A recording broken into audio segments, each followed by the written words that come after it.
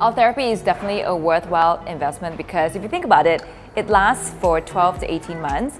And if you split that like cost per month, it's actually very worthwhile. Plus, you save time and energy, going for treatments every few months. So definitely a good investment for the skin because I definitely see results.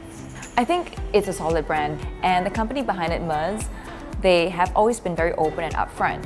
They know what people are saying about it and they're not afraid to discuss that. For example, the cost, the fact that there are a lot of copycat machines out there as well, and the fact that some people find it painful.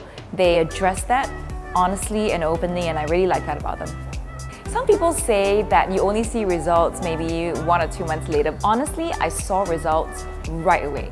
The very minute I was done with it, I felt more youthful and my skin was glowing. So I would definitely say that the results have come in very quickly and I'm loving it.